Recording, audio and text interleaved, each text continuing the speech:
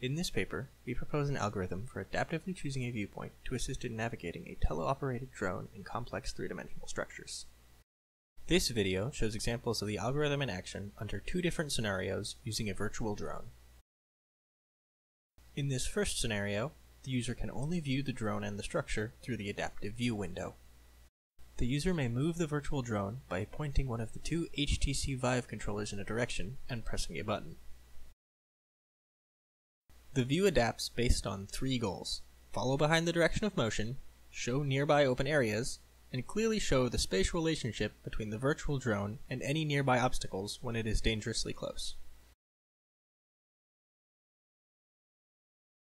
In this second scenario, the user can view the entire three-dimensional structure.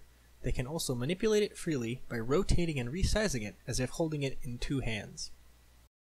They may also toggle the adaptive view to appear above one of their hands.